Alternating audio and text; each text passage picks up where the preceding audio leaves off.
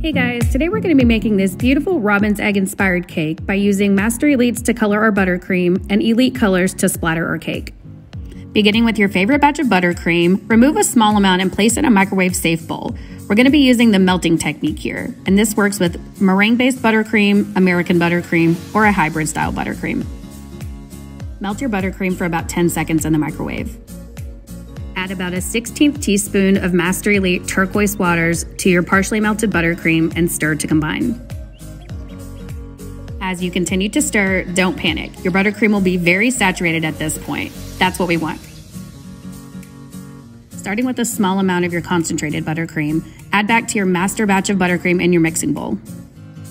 Mix 1 to 2 minutes and watch your color develop. For a deeper color, add a little more of your concentrated buttercream back to your master batch of buttercream, a little at a time, mixing 1 to 2 minutes between each addition to be sure it's fully incorporated. Now that we've got the perfect robin's egg blue, let's stack and decorate our cake. I like to use an ice cream scoop to portion my buttercream between each layer so you get a perfect cake to buttercream ratio and a super satisfying cake slice.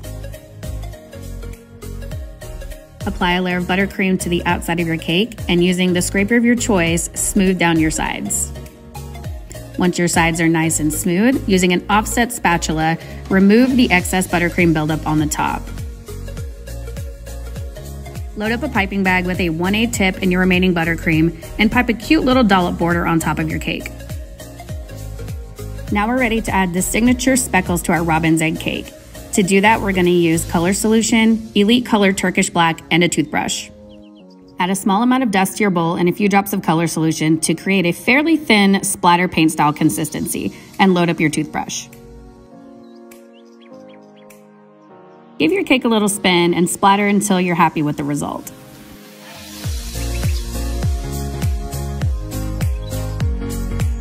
I hope you enjoyed this demonstration, and if you make this robin's egg inspired cake, be sure to tag us in your photos and videos. And as always, thanks for being Team Sugar Art.